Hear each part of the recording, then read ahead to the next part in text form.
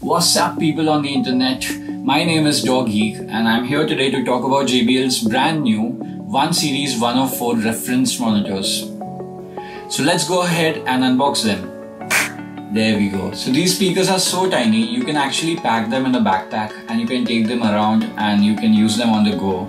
And these are specifically designed for people who have never experienced big studio monitors before, or people like me who make music in their bedrooms and have a very confined space to work with, or video editors or any kind of content creators who are looking to upgrade their sound.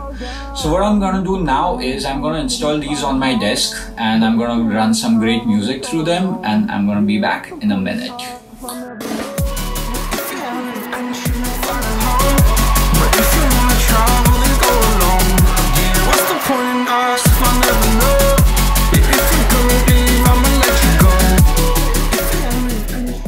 Okay guys, I want you to see this.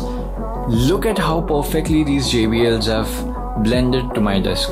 It's a small desk, but it also left me with enough space to keep my existing speakers on the same desk so that I can have a nice comparison. I've made an Instagram post about this, so if you want to read that, please go check out my Instagram profile and you'll find a post with some more details about the speakers over there. So yeah, like, these speakers have been giving me a lot more details than my previous speakers did, and I'm loving the experience right now. So yeah, let's get back to more in another frame. Alright guys, so these speakers are pretty flexible when it comes to connectivity. You can use your RCA cables to connect it to CDJs or your laptop using the 3.5mm jack on the other side of this cable.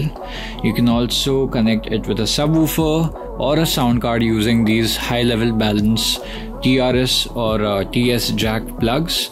And these two cables, they go to the other speaker and they power them. It also comes with a power button.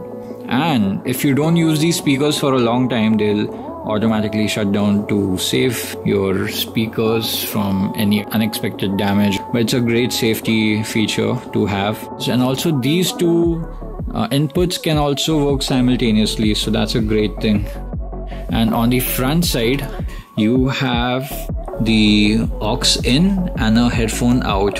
So when you plug your headphones inside this guy, this volume knob also becomes a controller for your headphones levels, which is a great feature to have. So the sound is pretty clear, they are loud, they look damn good, and they can sit in the tiniest spaces. So the amount of sub bass that these can produce, it's limited because obviously there's no paired subwoofer with them, but you can always get a subwoofer and run their cables through the subwoofers and you'll be sorted. Talking about the prices, you can buy these speakers for $129 in the US, and if you go to the Indian website, you'll find these speakers for 16,000 rupees for a pair. I'm gonna leave the website link in the description below so you can go and check that out.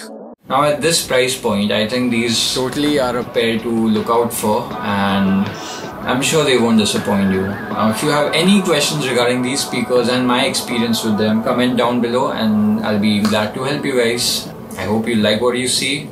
Do subscribe and I'm gonna see you next time.